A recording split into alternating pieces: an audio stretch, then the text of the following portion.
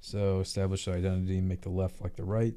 So I can break this up into sine 2 theta, sine, excuse me, and then cosine theta plus sine theta cosine 2 theta. Cosine theta.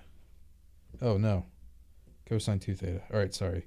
And then I just break this down again, so this becomes sine theta.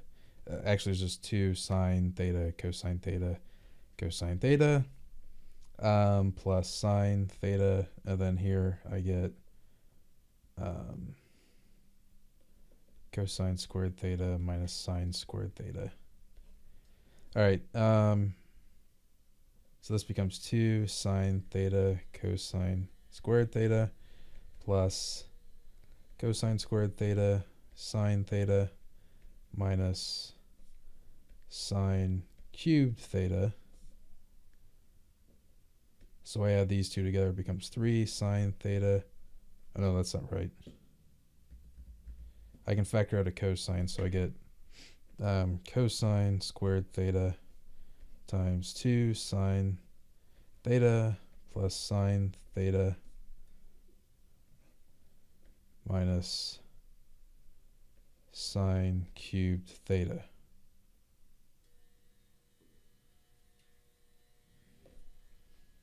So keep doing this. So this cosine squared can be remade to be 1 minus sine squared theta. So I'll just, I don't even realize it. Oh wow. So that's just 3 sine theta. Well, that makes things easier. Minus sine cubed theta.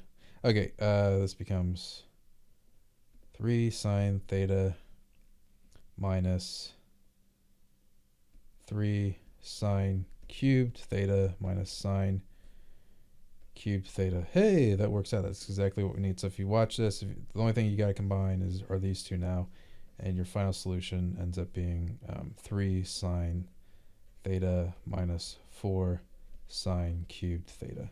All right, that's it. Hopefully that helps. Thanks for watching.